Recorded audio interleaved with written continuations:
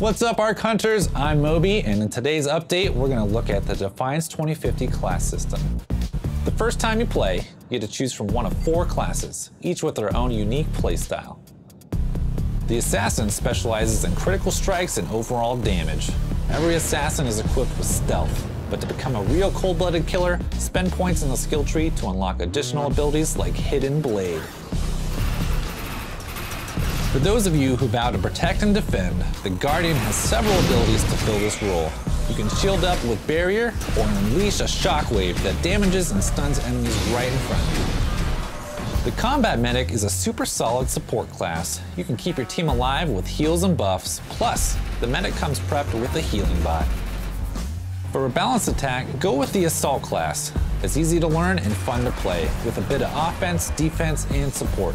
Smash your enemies with super melee, delivering massive damage. Or stun opponents trying to get too close with a concussion blast.